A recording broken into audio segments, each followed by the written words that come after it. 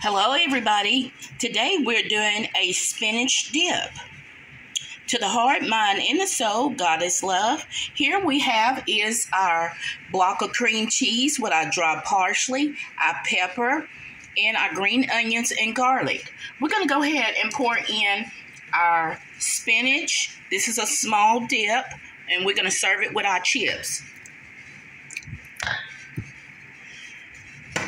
And we're going to mix this up good, and I'm going to let you see it before we bake it off. And as a matter of fact, you can also do this in the air fryer, and I'll show you when we're done. Let's go ahead and mix up. And okay, everybody, I am going to put just a little bit of cream in here.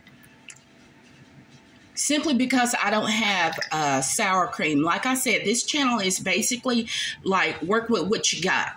Not what you have. It's like whatever you have in your freezer or whatever you have in your refrigerator is good for that. Okay, everybody, this is our finished spinach dip that I had panned up, and now I'm going to stick it in my air fryer. It doesn't necessarily that you have to bake your dish in the oven at all times. If you have another piece of equipment, baking equipment, by all means use it.